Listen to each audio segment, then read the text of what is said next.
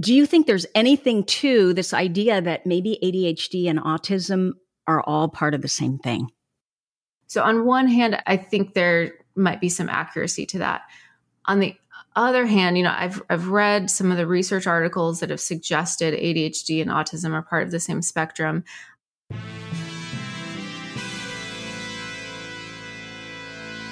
Thomas Edison, Richard Branson, John F. Kennedy, Mozart, Michael Jordan, Will Smith. That sounds like a list of highly successful titans in a variety of vocations. Why is it that we rarely hear that they have or had ADHD? And you know what we hear even less about? Serena Williams, Emma Watson, Mel Robbins, Whoopi Goldberg, Agatha Christie, Erin Brockovich, Cher. Yeah, the successful women navigating ADHD. And that's exactly why I started this podcast, ADHD for Smartass Women. I'm your host, Tracy Otsuka. I'm a lawyer, not a doctor, a lifelong student, now a coach. I'm also the creator of Your ADHD Brain is A-OK, a system that helps people like you figure out what they should do with their life. And we're here today to talk ADHD, your strengths, your symptoms, your workarounds, and how you proudly stand out instead of trying to fit in. I credit my ADHD for some of my greatest gifts. And you know what? I spy a happier life for you too. So without further ado, a shiny new episode is starting now. Hello, I am your host, Tracy Otsuka. Thank you so much for joining me here for episode number 239 of ADHD for Smartass Women. I hope that you'll subscribe to this podcast and our newsletter over at tracyotsuka.com. My purpose, you know it, it's always to show you who you are and then inspire you to be it. And in the thousands of ADHD women that I have had the privilege of meeting, I've never met not one that wasn't truly brilliant at something. So, of course, I am just delighted to introduce you to our guest. I found her through one of our wonderful listeners who wrote me this. I heard your request for an autism/ADHD expert who has autism/ADHD on your podcast today. Have you tried to reach Dr. Neff? And then she gives us the Instagram handle, which is neurodivergent_insights. She would fit the bill amazingly! !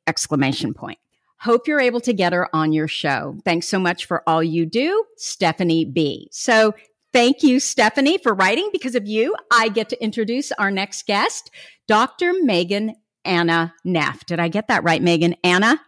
Yes, you did. Megan I know, Anna. it's a lot. Now I want to say Anna, even though I asked you, which way is it? So Dr. Megan Anna Neff is a clinical psychologist based in Oregon who specializes in working with neurodivergent adults and providing neurodivergent-affirming assessments. As a late-in-life diagnostic autistic ADHDer, she is dedicated to educating the mental health field on non-stereotypical presentations of autism and ADHD. Dr. Neff, who is in a cross-neurotype marriage and is a parent to 2 neurodivergent children, brings personal and professional insights to her work. Dr. Neff has authored 2 books, and she's the author of a forthcoming book, Self-Care for Autistic People. Additionally, she has published in several peer-reviewed journals. So Megan Anna, did I get all of that right? Yes, you did. You nailed it. Wonderful. So, I have been looking high and low literally for years for you. No way. I have, and I have talked about it on the podcast ad nauseum. And, some references would trickle in, but I just never felt it was the right person until you, because not only do you have autism and ADHD, but you are also an expert, and this is your work around, in autism and ADHD. So I can't even begin to tell you how delighted I am to have you here. Well, thank you so much. All of a sudden the pressure's building, like, oh no, you've been searching for me for years and for my life expert. Yeah. Absolutely. Well, and it's really hard to find. And what I found so interesting is every once in a while, I would actually find someone who who had both and was an expert in both. But for whatever reason, they didn't want to come on the podcast. That was just something that made them so uncomfortable. And what's funny is normally ADHD people are like, yeah, I'll come on. I can talk about anything. So I was wondering if maybe it was the autism piece that, I don't know, gave them more pause. That would make sense to me. I do actually have a podcast as well. And I talk about this on my podcast I've recently stepped down from accepting public speaking gigs. And it's interesting. I actually have some ADHD colleagues where I do public speaking with them.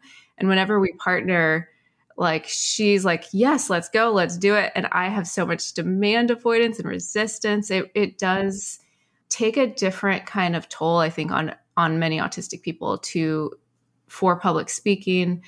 Partly we're so prone to ruminating over everything we say afterwards. So the idea of having it out there forever where anyone can listen to is kind of terrifying. That's so interesting, but it makes perfect sense. So before we talk about autism and ADHD, or hopefully that I always want to talk about ADHD first in terms of the circumstances around your diagnoses so that our listeners can get kind of a frame of reference who we're talking to. Absolutely. So in some ways, I feel like I have the really classic neurodivergent, kind of the lost generation of neurodivergent women story. And in other ways, I think I have a pretty different story. So I'll unpack both of those briefly.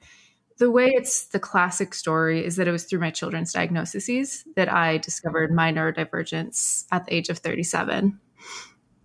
And I see that all the time in people that come to me, in people I'm in contact with, that it's often through our children's stories that we begin to truly understand ourselves. The part that's a little bit less conventional for my story is that I found the autism first and then discovered the ADHD. What I often see is people discover the ADHD first, or they're diagnosed with that first. And then sometimes the autism is never diagnosed or identified, or eventually it's diagnosed later. I think what often happens is because there is so much overlap, if someone, for example, has been diagnosed with ADHD, but they're having autistic traits, they might assume it's part of the ADHD. And so I was doing the same thing, but with autism. All of my ADHD traits, like my difficulty with rest, executive functioning can be a part of autism, but the extent of my executive functioning struggles are very ADHD connected, but I was associating that to autism. So it took me a while to realize, oh, this isn't just autism. This is autistic ADHD. And so in that way, my story is a bit unconventional in that the autism came first. Okay. So I'm curious, what was Megan Anna like as a child? She was interesting. First, I love that question. But yeah, again, this feels like a really classic neurodivergent experience, kind of the Jekyll and Hyde experience of at school and in public, very, very shy, very compliant. I didn't like school and I didn't really have words for it, but I imagine I think I had some undiagnosed learning differences and disability. Looking back, I can now see it was surface level dyslexia. And then, with both autism and ADHD, it just made learning environments really difficult for me. But I didn't cause, disruptions in the classroom. So I kept moving along without being identified or noticed. But at home, I was kind of impulsive. I was very impulsive, I would say, actually. I was really silly. Most people publicly see a pretty serious side of me, but in my private life, I'm actually quite silly. So as a child, I was silly. I'm the youngest of 3. So like a lot of ADHD children, I needed stimulus if I was bored. So I would kind of poke at my sisters to get a response. So I was the youngest child who would annoy my sisters. So I was very different in the home than I was at school. So those are my young years. I also had a lot of the classic mental health struggles that a lot of ADHD girls specifically do. I had OCD as a child. And then in moving into adolescence, that's when a lot of mental health struggles start showing up for ADHD and autistic girls. The social scene gets a lot more complicated. So that's when depression and anxiety and self-harm and suicidality came online for me. And yeah, I'll pause there. That was a bit of information, but my mental health journey partly made a lot more sense once I understood ADHD and autism at the age of 37. And looking back, I was like, oh, that's what was going on. Oh my gosh. So you said that school was difficult. However, were you a good student? Because I hear that a lot. Like, school was so hard, but I was an A student. I wasn't an A student. And it was interesting. My sisters, like, they were in the advanced classes. I was in a pretty rigorous school system. I was probably a B student. And it's interesting. I think this is kind of different than a lot of classic, like, just ADHD stories I hear. I often hear when they go to college is when kind of rails go off. I always try to use metaphors and then I mix them up. Something goes off the rails. Yeah. We go off the rails. So, because college is really hard for a lot of ADHDers because you lose structure. For me, it was kind of the opposite. You know, my mom often said, you blossomed once you got to college. Once I was able to study the things I was interested in and then figure out a way that worked for my brain.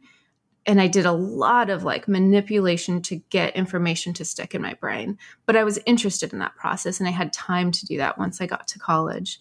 So it was in college that I became a good student. At that point, I became an A student and then went on to actually be able to go to Ivy League master level program. But before that, I was a BA student and I saw myself as a struggling student.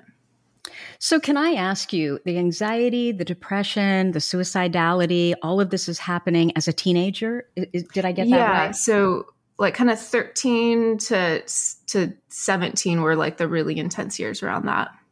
And so puberty was kind of when it all started to blossom. That's insightful of you. Yes, puberty is hard for us. And I think the opposite, perimenopause and menopause, is also hard for us. Yeah, anything hormonal Hormones, is going to be hard for us. Yeah, absolutely.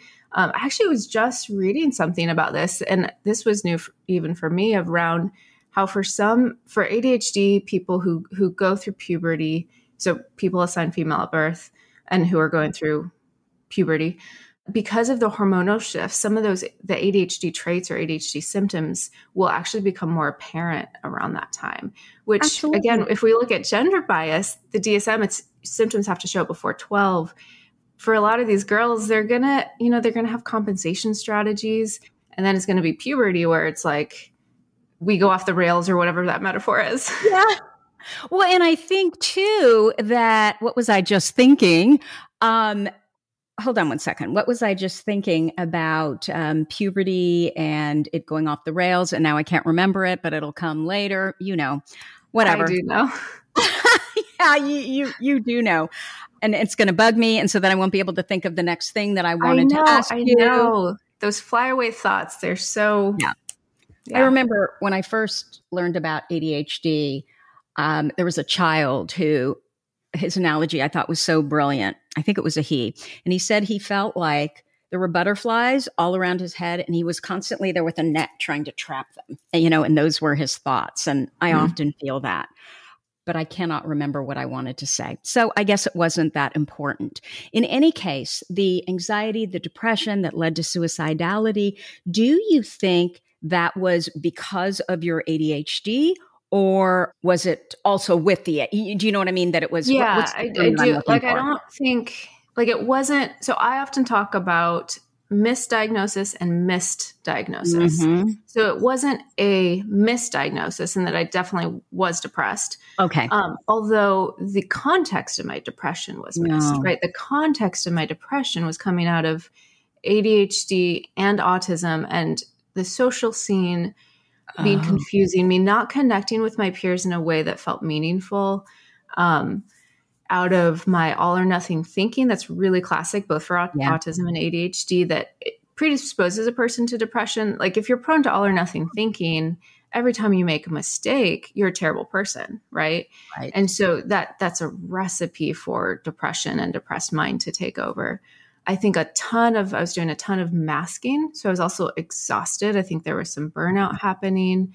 There was a sense of false self. And so I think the context of my depression was the undiagnosed ADHD and autism. Had I been identified and supported, I mean, I imagine I still would have had some depression. We're predisposed to it, but I could have moved through it with more understanding and agency and gentleness, I believe.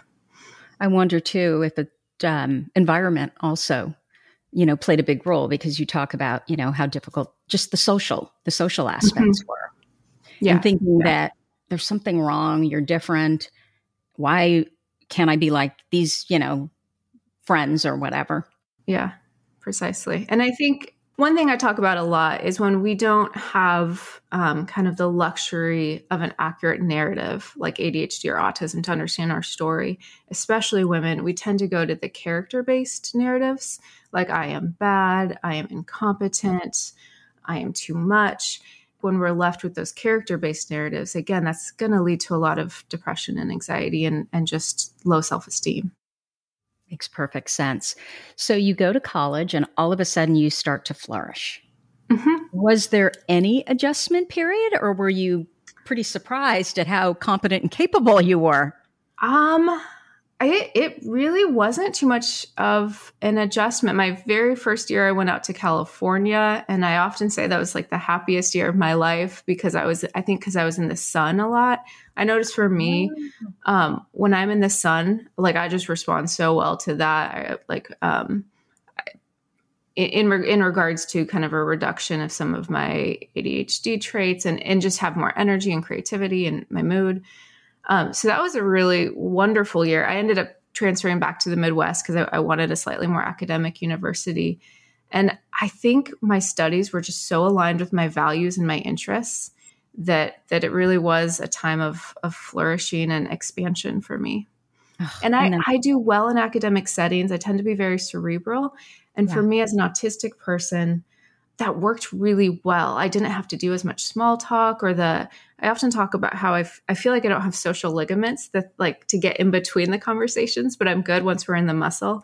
In academia, you can do that. You're talking about ideas and books and concepts, and I can dive right into those kinds of conversations. So I think that's probably why I spent, 10 years after undergrad, and I went on to 10 years of graduate school. Academia just worked for me as an autistic person.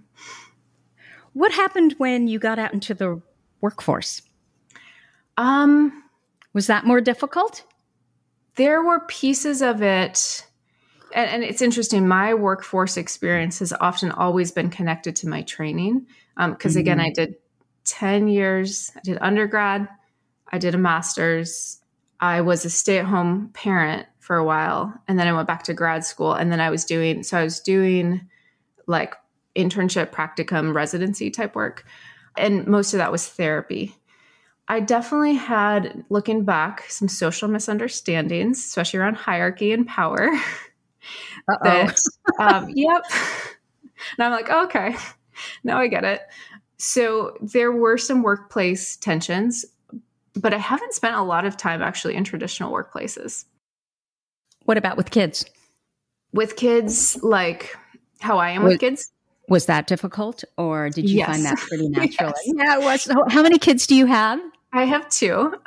And I thought I'd love being a stay-at-home mom.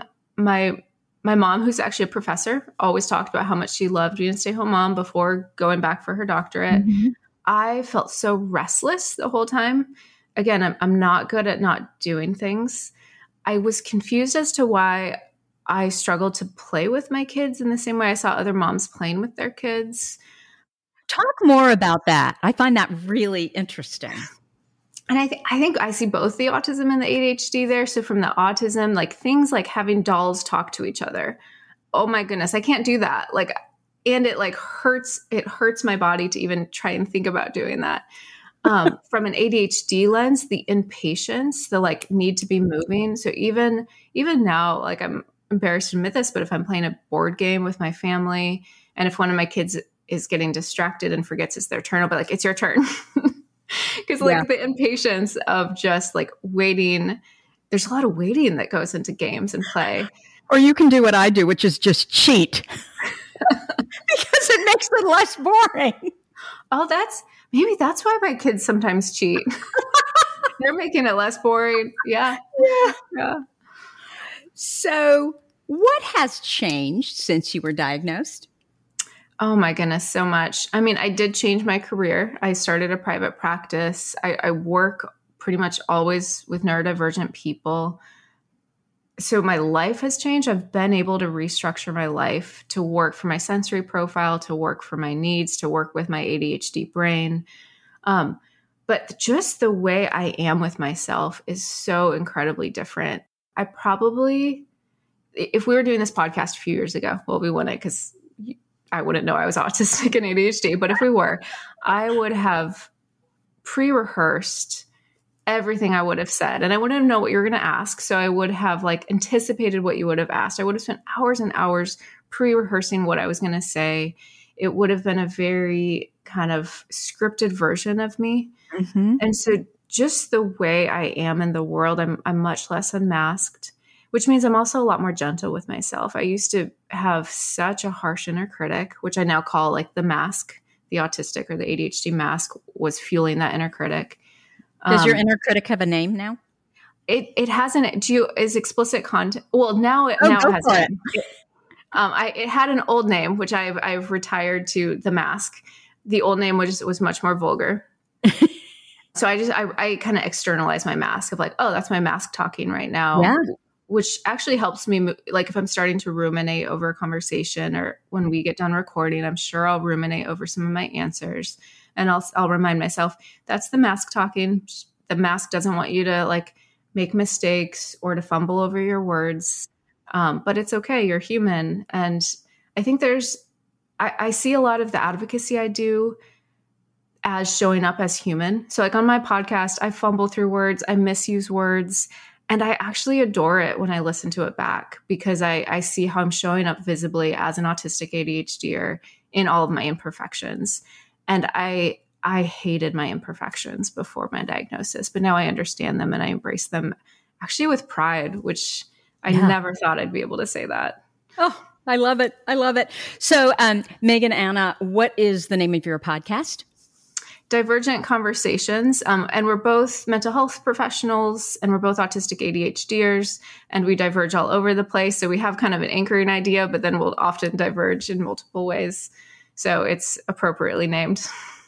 I wasn't aware of it. I don't think you put it in your bio information. It might not have been public when we first connected. We just released it a couple months ago. Okay. So, yeah, that might be. Well, I'm going to have to listen. So it's called Divergent Conversations. Mm-hmm. Yeah. Wonderful. So in your bio, you write that you're in a cross neurotype marriage. What does that mean? So I talk a lot about cross neurotype interactions, and both for ADHD and autism, but I think especially for autism, this is helpful because so long culture in the medical field has really placed the burden on the autistic person of saying that person has communication deficits, that person has social deficits. And there's actually some really interesting research that shows it's more about the cross neurotype interaction. So when you pair autistic people to autistic people, they actually build good rapport, they connect easily. So it's I think of it as a cross-cultural interaction anytime you're interacting cross-neurotype. So that's why I phrase it as a cross-neurotype marriage. My husband is neurotypical. Here I am as autistic ADHD. He has impeccable executive functioning, which I borrow from him all of the time.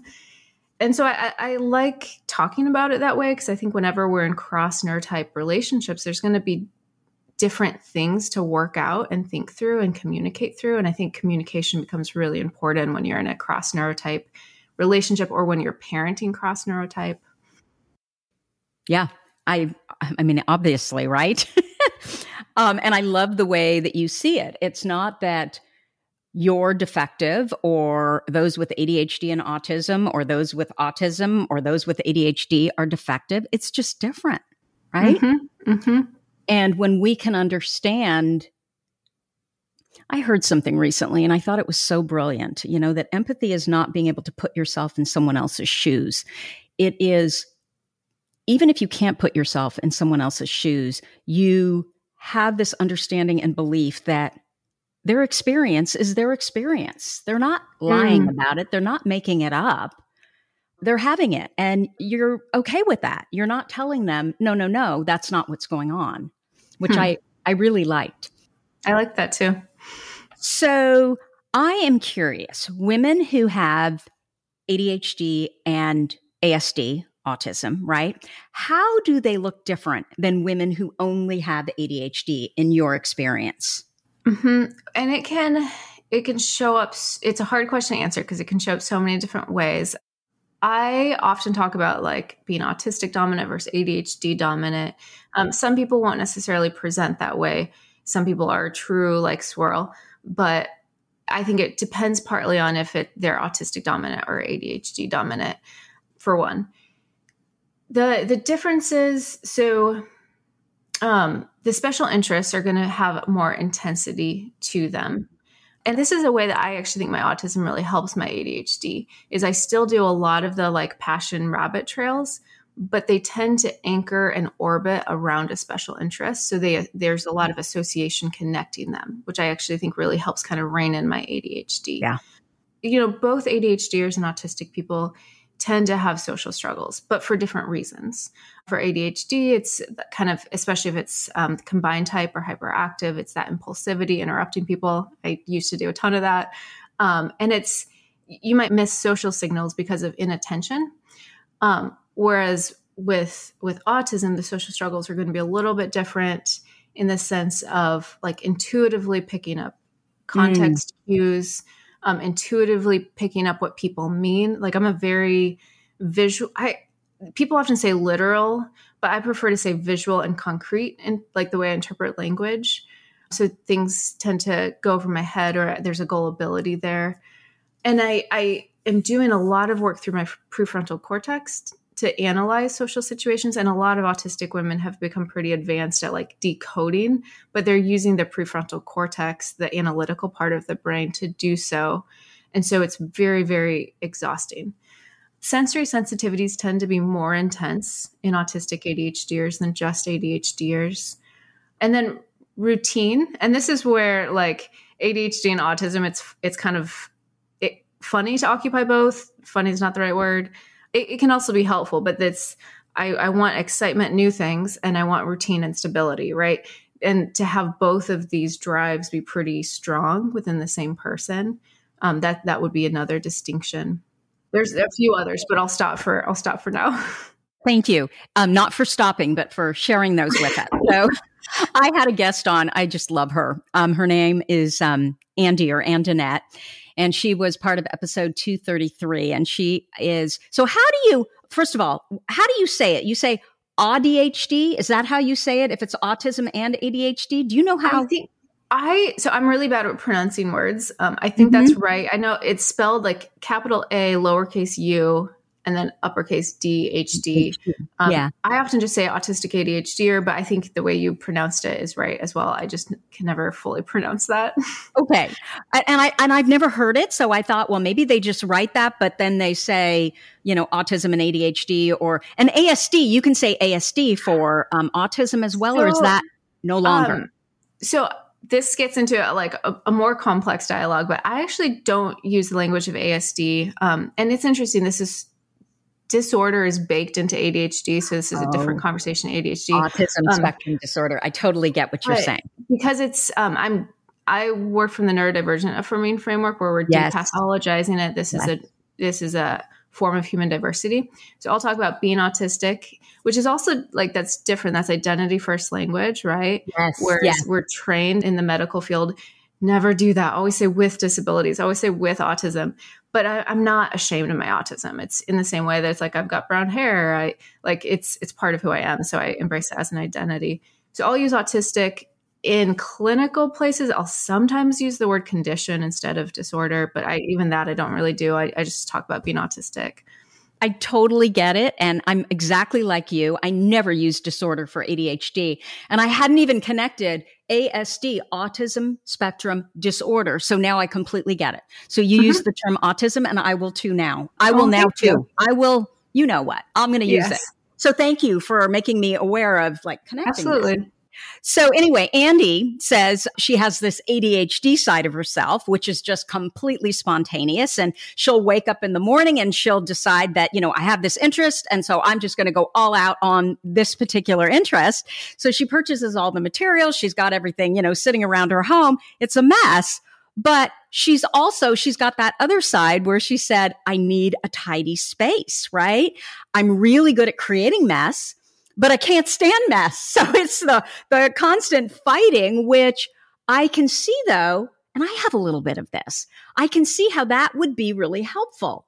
Like I can't stand, I call it visual pollution. If there's a mess around me, my brain doesn't function. So it's actually really helpful, right? Because it never gets totally out of whack. Yeah. Yeah. And I actually think there's a lot of ways, and again, it's going to depend on the person, but I think there's a ways that like having both can actually help the other one out. I think there's ways that also exacerbate some of the struggles, like especially when interacting with neurotypicals, like I think the social struggles are compounded, at least in my experience. Yeah. But I think for me, I'm really thankful, like the ADHD kind of, it creates more flexibility in me. It gets me out of my ruts. It kind of opens me up to new experiences. Yeah. And I love like the infusion of creativity and spark that comes from my ADHD. And then I love the stability and the persistence and frankly, the hyperfixation that comes with the autism. Interest and kind of hyperfixation is my number one autistic trait. And when I'm in that mode, my distractibility becomes much less apparent. And so that's one way it really kind of masks my ADHD actually, because I spend most of my day hyperfixated on a topic of interest. Yeah. And when we're in a topic of interest, I don't care who you are, you're just going to be so much better at what you're doing. Right. So Absolutely. You get really good, really fast. I always joke about, with autism, because I mean, this topic obviously has come up over and over again. With autism, there may be a difficulty in understanding the social cues versus I know with my hyperactive ADHD, I'm like, social cues are probably one of my areas of brilliance, but the difference is that I don't care. So if I know what I'm saying is not going to go over well, but I can't stop myself because I just don't care, Yeah, so, absolutely. That impulsivity for sure. Absolutely. And I relate to that. And then I think to add another layer of that, like we're talking about allistic social cues. So again, if we're looking at this from a cultural perspective, like within ADHD spaces, there's like, I feel so much more free within ADHD spaces or autistic spaces, because I think we have different social cues, different social norms. So like autistic communication tends to be really direct. So I pick up autistic social cues pretty well. It's just allistic social cues that I miss. But you're right, for different reasons. So I have been toying with the idea that maybe I may be a little bit on the autism spectrum as well. Although, could I be I can completely relate to that, the messiness versus the non-messiness. I have a father, sister, nephew, son who I think might be on that spectrum as well. I'm really intense in the things I care about, ridiculously intense, but I do feel like I really understand social cues. And so that is that really the big one that in order to, again, it's all on a spectrum though, right? So could it be that you have some and so this is one that gets tricky. I'm going to try and break it down a little bit. Okay. So technically within the general population, right? Like everyone's going to have some autistic traits, like the AQ, which is a standard screener, like very few people are going to score 0 on it. So everyone's going to have autistic traits.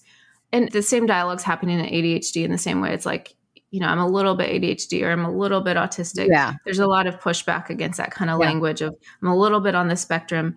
So we tend to be moving away from spectrum language. I don't know if you've seen like the Wheel of Traits. Yeah. So like there's the Wheel of Traits, which is a little bit more of a dynamic look at it. So for example, I'll talk about, my hyperfixation and special interest is a really elevated trait. And then some of the other traits are less elevated. And so I think that's a helpful conceptualization. And the other fact to consider, like ADHDers do tend to have more autistic traits than non-ADHDers. So that can be true. And at the same time, it can also be true that avoiding language of like a little bit on the spectrum or kind of on the spectrum, I think is a more affirmative approach to take. So back to your question though, social cues. Yeah, I mean, that's considered criteria of autism, and that has to be there for a diagnosis. Okay. However, I will spend time in my clinical interviews. How are you reading social cues? Now, is it intuitive or is it like analytical? Okay, that person just looked away. They're crossing their arms. I know that means X, therefore this. If it's an analytical process of so decoding social cues, that's a different process than what allistic people are experiencing.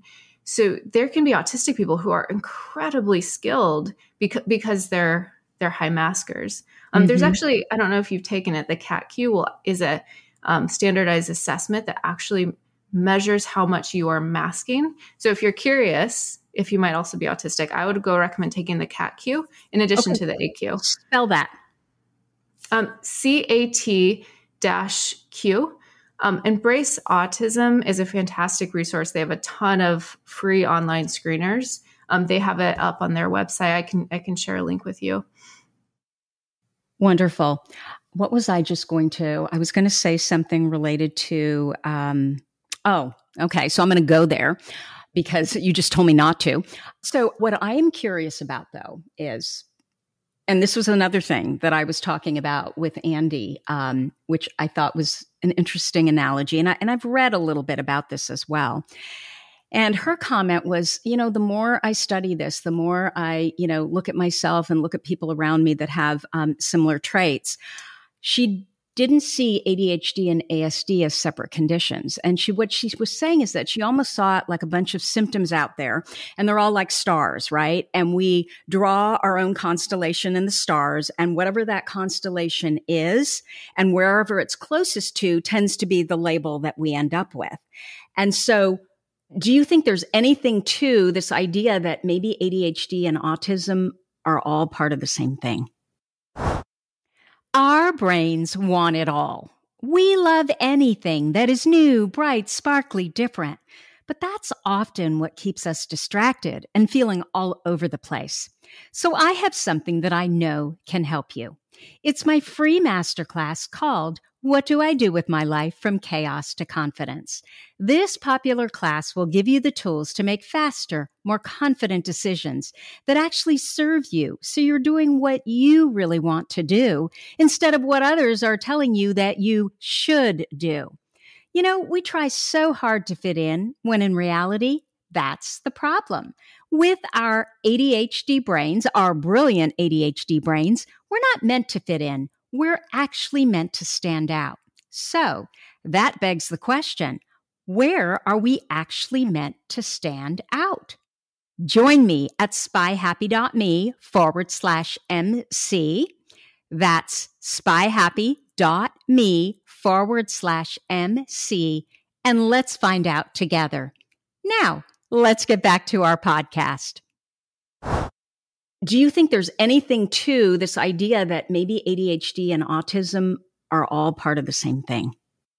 So it depends if I'm speaking from my clinical hat or my more creative hat. I have sometimes, this is not the clinician talking. This is not the psychologist talking. I have sometimes, especially, so the thing I'm kind of known for are my Venn diagrams where I compare two conditions or forms of neurodivergence. And in all of my deep dives, I was like, oh my goodness, there's so much genetic overlap. There's so much symptom overlap that I've sometimes called it like the grab bag of neurodivergent traits, or like potpourri. Like once you're neurodivergent, you're just more likely to have all kinds of different sort of neurodivergent traits. You might not meet diagnostic criteria, but like you're more likely to have an obsessive brain style. You're more like, there's just all of these grab bag things.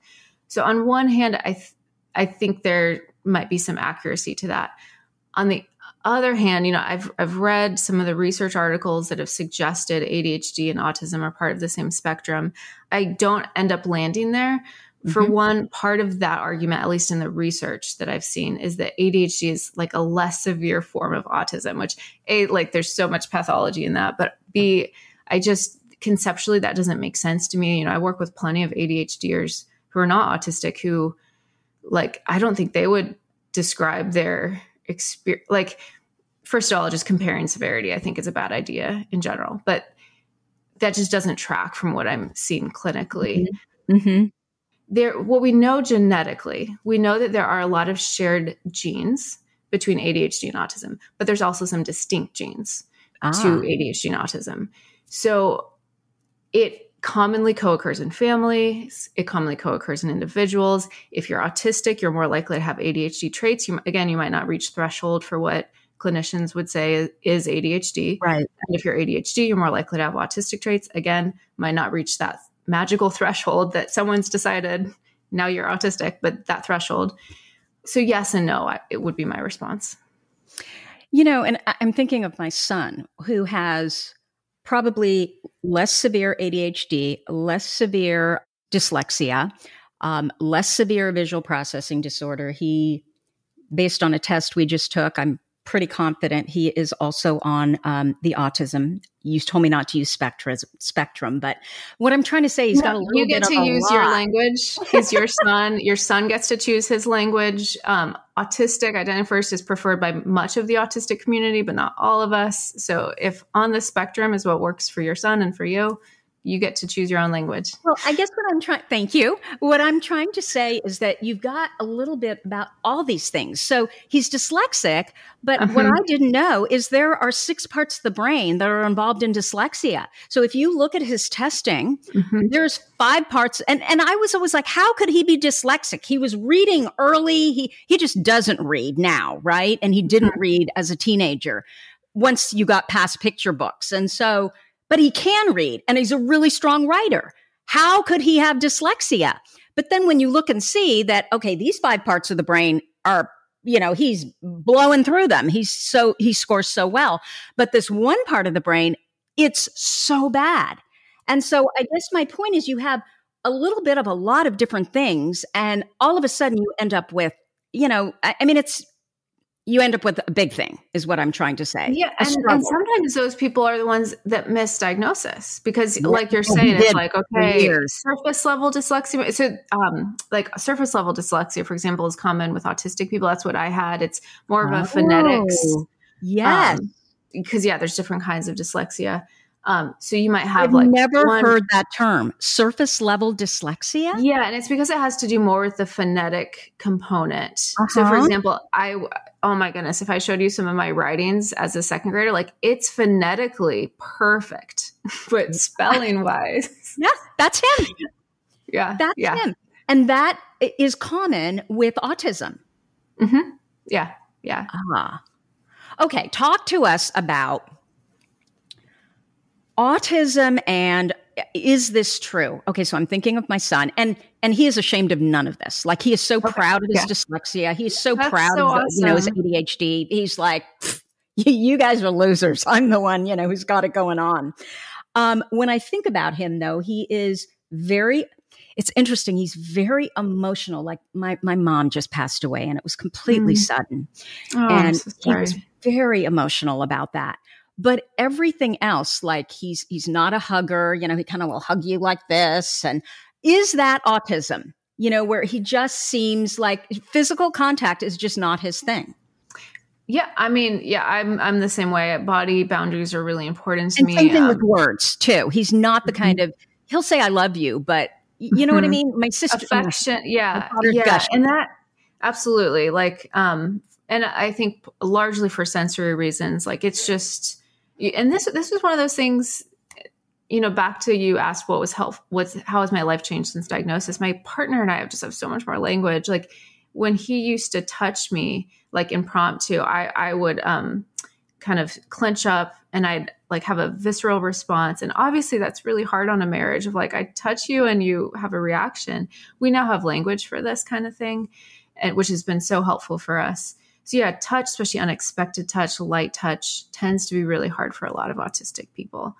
Oh my goodness, where was I going and what was your question? Touch, and emotions. So a lot of us, and this is there's so many, similar to ADHD, like there's just so many unfortunate stereotypes about autism. One of the most unfortunate being that we lack empathy or emotionality. We may experience it differently. We may express it differently. But a lot of us, not all of us, but a lot of us actually have hyper empathy. And so we can pick, especially like pain and suffering in the world, a lot of us are very attuned to it. and very impacted by it. And we might not always have words for it. Like, so for me, if someone asks how I'm feeling, I can't really tell you how I'm feeling, but I could write you an essay about how I'm doing. And I could write you an essay about my inner world. And I'd probably use a lot of metaphor, but I wouldn't use emotion words to describe it. So interesting. I mean, as you're speaking, I'm thinking, I'm not a physical touch person either. Like, I'm not, friends are just constantly wanting to hug. I'm just like, yeah, I'm also very unemotional when people are emotional, and very practical and pretty masculine. I mean, I know people don't expect that of me, but I feel very masculine in my... I love that. You're like in pink and pink nails and you're masculine. I love that, actually. Which is a struggle, right, in society, because women aren't supposed to be like that. Yeah.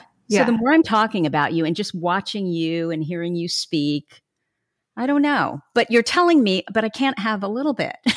Yeah, I mean, and that's where I think there is, like, we have to get better language for this, because we do know ADHDers have more autistic traits. So how do we talk about that without falling into the like little bit autistic, little bit ADHD? So I think language like, I'm ADHD and I've got a handful of autistic traits. I think that kind of language is, you're able to describe your experience and still stay kind of affirming in your language use. Yeah, I think we need better language around that. The other thing, have you heard of alexithymia? Oh, yeah. Wait, say it again. I might be missaying it, which is kind of embarrassing because I say it all over the place. Alexithymia is how ALEXITHYMIA, alexithymia. No, I thought you were talking about, it's no longer in the DSM, but what is the depression where it's just kind of this mid-grade dysthymia? Like no loss of pleasure, anhedonia. Again, that's probably another word I'm mispronouncing. Yeah, and me too. Okay, so explain to me what alexithymia is. Again, I might not be pronouncing it right, but that's how I say it. So it's a personality trait. It's not something that's diagnosed, but it is difficulty identifying and describing emotions. It's connected to interoception, which is one of our sensory systems. So like our body awareness. So when we struggle with interoception, we often have alexithymia. So then it's no surprise about 50 to 60% of autistic people have alexithymia, difficulty identifying, describing emotions, and about 40 to 50% of ADHDers have alexithymia, difficulty identifying and describing emotions. Now, what's happened, especially in autism, but I would think also in ADHD, we have conflated severe alexithymia and autistic traits. So for example, there's a whole series of studies that have looked at like emotion recognition in voice and faces, as well as empathy doing brain scans. And they found that once they controlled for alexithymia, so they studied autistic people, some who had alexithymia, some who didn't. Once they controlled for alexithymia, autistic people no longer had any differences than non-autistic people with emotion recognition of people's faces, of tone of voice, the empathy, that it was actually alexithymia that was making that difference. Yeah. With ADHD, when someone has ADHD and alexithymia, they struggle a lot more with emotional regulation, is what I've seen, because they're not registering when they're getting stressed. So they don't register till it's at a 10. And so a lot of the emotional regulation piece for ADHD, we've got to address and identify the underlying alexithymia. That is fascinating, and it makes perfect sense. So you can teach people, though, right? How alexithymia can get better with practice. Like, so I have alexithymia, but because I've been trained as a psychologist, I would say I have like mild. I have a lot of tools now that help me identify what I'm feeling. I know how to do the work to do that. So it is one of those things that can be improved. And I think if a neurodivergent person's struggling with emotional regulation, they've got to spend some time looking at and working with alexithymia and interoception.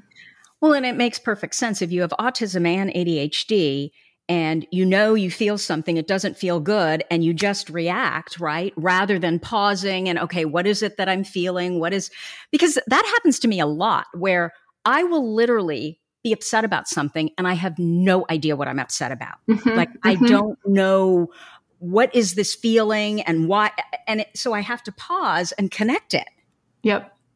Absolutely. Which is ridiculous, and then once you connect it, it's like, okay, this makes sense.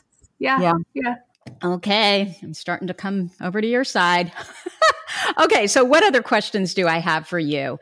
So autism and ADHD are very similar, correct? In that women and girls go undiagnosed and symptoms look different in women with autism than men with autism, just like in ADHD. Am I correct in that? I just need to nuance everything. I think this is my neurodivergent brain. So yes and no. Like, there's the autistic female phenotype that came out a couple years ago that really just kind of moved the autism research of realizing like, oh my goodness, there's so many more presentations of this. The one, like, we're kind of at the next level of that where what we're realizing, and I would say the same for ADHD, is anyone can have that presentation. And I think that's especially important in this conversation because autistic and ADHD people are way more likely to be gender diverse or gender queer or non-binary. So a lot of the language around female and male autism or female and male ADHD, like when we stick to the gender binary, we're missing a lot of us. So this is another area where it's really tricky. If we've got to talk about how it often presents differently in girls and women. And we've got to be, in my opinion, like gender inclusive in how we talk about it and realize there's plenty of like cis men who are also presenting in these non-stereotypical ways. So yes, women and girls tend to present differently. And there's a ton of gender bias in the instruments we have, even the DSM criteria. And then I would add that nuance. So are you talking about autism specifically or autism and ADHD? For gender diversity? Yeah, well, exactly. Because I remember reading that women with ADHD are much more likely to be gender diverse, right? Yeah. So there's a study of kids who'd been referred to a gender clinic. And they found both, I think it was, I wish I had the stats in front of me, but it was 5 point something times more likely to be ADHD and 6 point something times more likely to be autistic. And then ADHDers are also more likely to be like bisexual or LGBTQ, and autistic people are very much like, there's one study that showed 70% of us are non-heterosexual, which is kind of an umbrella for that includes asexuality and aromantic, but it also includes all kind of everything that's not cis and heterosexual. So those are pretty significant numbers. Yeah. And I totally understand it with ADHD because we tend to challenge the status quo. We're not so locked into, society's, whatever, they've set up, social structures. That makes sense. But why do you think with autism? I mean, I think the same thing, like social norms, I would say social norms don't have the same impact on us. Like we just, like the way I see them, it's just like, those are things that society has decided to agree upon. Why? Like I'm so much more open to questioning or just, I think my experience of social norms is just not, I don't have the same, like when I see my spouse, there's so much discomfort with anything that would go against social norms, right? Whereas for me, it's like, that's a construct, like totally. And so I think there's more openness to, questioning the status quo. Yeah, it's interesting. I think there's probably a lot of reasons, and it's definitely an interesting overlap that I think warrants, like, I think we'll know a lot more in the next 5 or 10 years that helps explain some of that overlap. Well, that's exciting. I agree with you. I think we are so close to some big breakthroughs in our understanding. Yeah, it's an exciting time. Yeah, it's an exciting time to be in this field. So what is it about you and your ADHD that makes you good at what you do? And then I'm going to ask you, and how does your autism make you even better? I like that question. So first, like ADHD traits, so like creativity, passion, thinking outside the box, all of these things I think really help me as a business owner.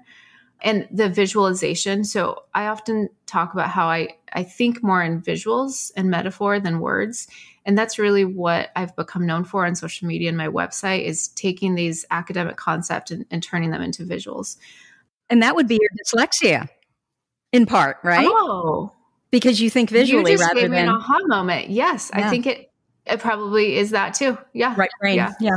Thank you. So those are ADHD traits that have served me well. ADHD experiences that have served me well because I struggled so much in school. Like, the first time I realized other college students were going to lecture and learning what they needed to learn, and then maybe skimming the reading and doing okay, I was shocked. I thought you go to lecture to learn what you need to learn, and then you go home and do it.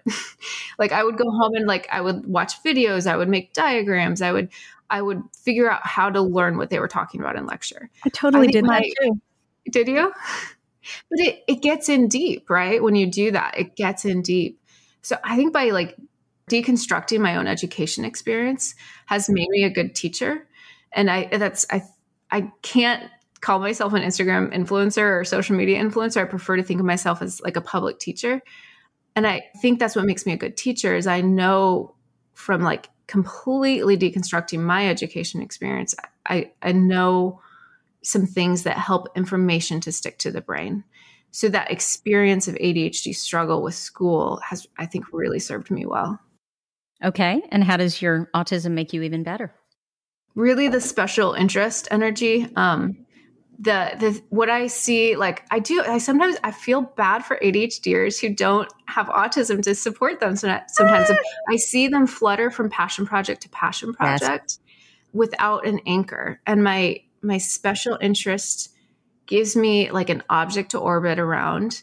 And so owning my business is the perfect thing as an autistic ADHDer because I've got my main object to orient around. Then I've got all these side projects of learning about how to search engine optimize my content or how to make a landing page. I've got all these fun rabbit trails, but they all orbit around an enduring interest. And so that has really helped rein in my energy and help channel it. And so I think that's a significant way that my autism has really helped out my ADHD and helped me. And that is one thing that when I think about the women that I've interviewed that have both autism and ADHD, and I think of the women that I've worked with that have both autism and ADHD, I think you're absolutely right. They all seem to be they know what the thing is that they should be working on, right? And they have managed to build everything around that. So if you're talking about traditional success, they seem to have a much easier time of it. That makes sense. Yeah. And then again, I think I've worked with plenty of people who are ADHD dominant, ADHD autistic, and it's causing more havoc. But I think for those of us who are more autistic dominant, it really, it can be helpful. For me, it certainly has. Not everyone's experience, but for me, it definitely has. Right. Absolutely. Okay. So what do you think the key to living successfully with ADHD and autism is? Let's see. Figuring out how to work with your brain style. And again, if you have the privilege to do so, restructuring your career and your life to be able to work with it. So for example, one thing for me, I do work ahead a lot, which I know is very non-ADHD of me, but I do that so that on a given day, I can pair my work to my energy. So I often talk about having bucket A, bucket B, and bucket C work. And this is language my kids know. They're like, are you in bucket B or bucket A work right now? And bucket A is that high cognitive tasks. And by working ahead, I can wake up, my energy fluctuates so much, which is really common both for ADHD and autistic women. And I think especially autistic ADHD women.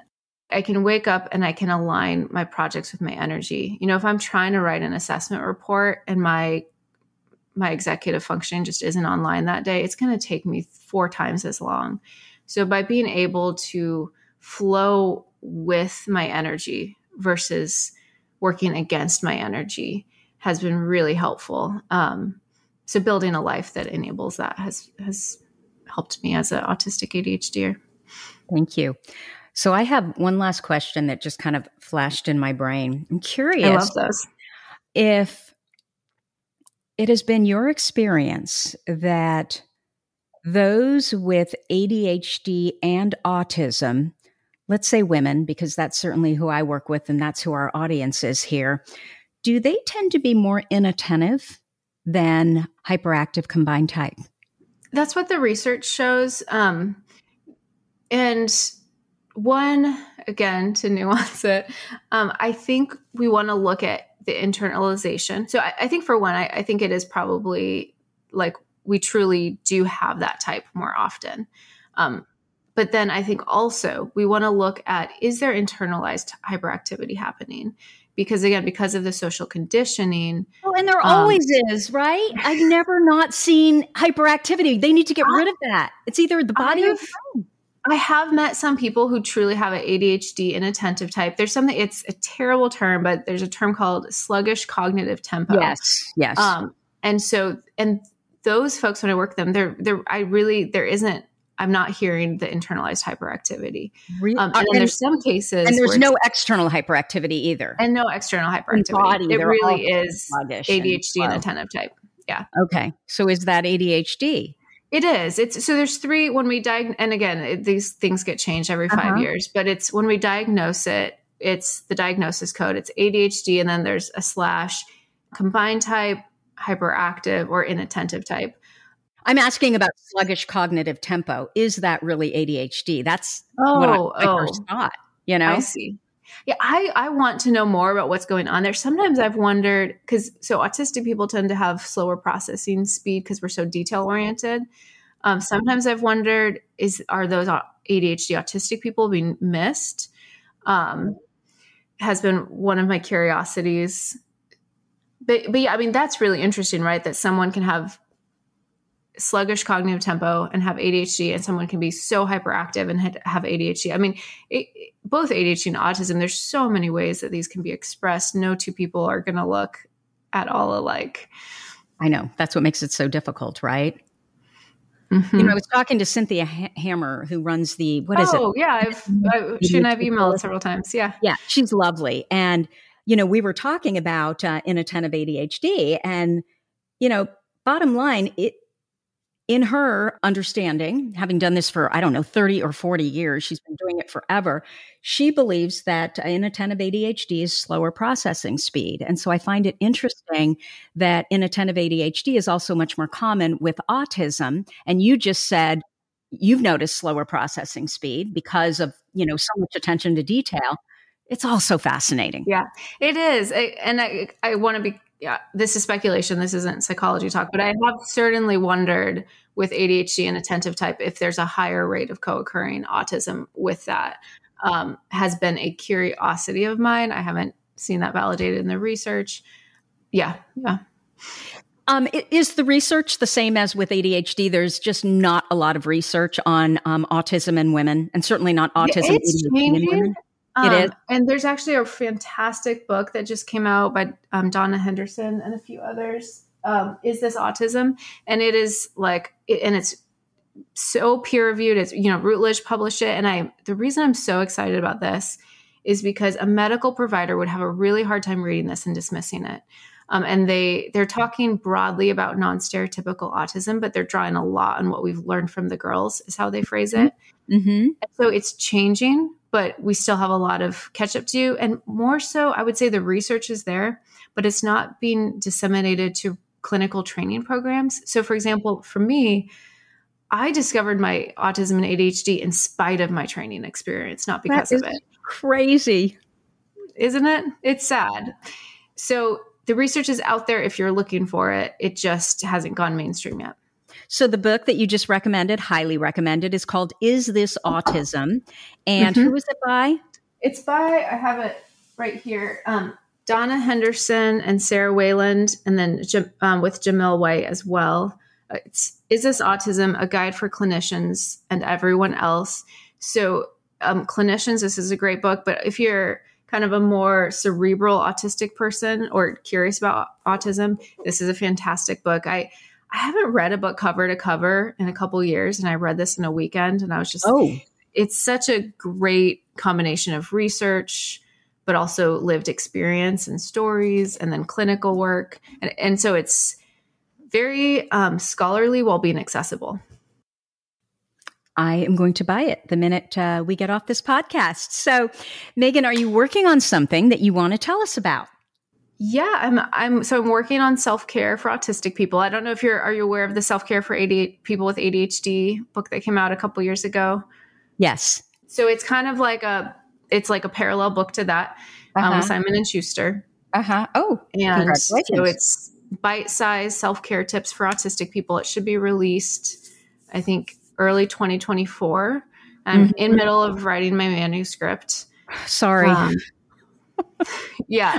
Maybe you love to write. It was the hardest thing I've ever done. No. I mean, I love it, and I have a lot of like procrastination around it. So it's a both and for sure. So that's my big project I'm working on right now. And where can people find you if they want to know more about you and what you do? Yeah. So especially if people are listening to this and if they're having questions like you of like, actually, I think I might also be autistic. My Instagram is my main social media platform. So neurodivergent_insights. But I have a lot of resources up on my website, which is neurodivergentinsights.com. I create monthly workbooks, which are basically wellness or mental health workbooks curated for the neurodivergent person in mind. And then I've got a lot of free blog posts of things like alexithymia, interoception, sensory regulation, all these things I've been kind of referencing throughout. I've got a lot of blog posts up on that as well. So I want to say that I really love your Instagram. It's no surprise that you are, what did you call it? Surface level dyslexia, because I love how you take the research and then you translate it into that right brain, right graphics, and it makes everything so understandable. It's really brilliant. So congratulations on that. And let's add the podcast because I don't see it here in our resources. So the podcast is Divergent Conversations, correct? Yes, that's correct. Wonderful. Megan, Anna, I got both names. Thank you so much for spending time with us here today. This was so fun. And can I tell you were worth the wait? Oh, that's very kind. I'm really glad that you invited me on, and this was such an enjoyable conversation. So thank you so much for having me. Absolutely. So that's what I have for you for this week. If you liked this episode with Megan Anna, Dr. Megan Anna, please let us know by leaving a review. Our goal is to change the conversation around ADHD, helping as many women as we can learn how their ADHD brains work so that they too may discover their amazing strengths. And you know what? Your reviews help in that regard. As always, you're listening to ADHD for Smartass Women. Thank you for listening, and I'll see you here next week. You've been listening to the ADHD for Smartass Women podcast.